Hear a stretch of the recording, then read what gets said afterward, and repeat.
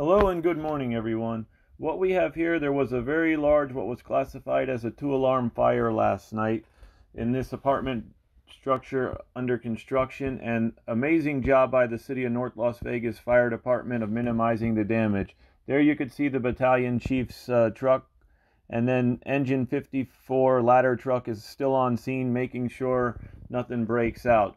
You could see there's a lot of wood here, and this could have been really bad. Also, another good thing was it wasn't very windy last night as it has been the past few days, which that also helped the firefighters. You could see they really minimized the damage, and it was contained just to one section there.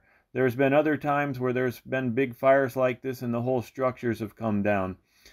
And again, want to say just an amazing job by the firefighters and all who responded of minimizing the damage. And you can see there a close-up of how they did really an awesome job of minimizing the damage. Hope everyone has a great day and stay safe. Take care as always, and thank you for watching.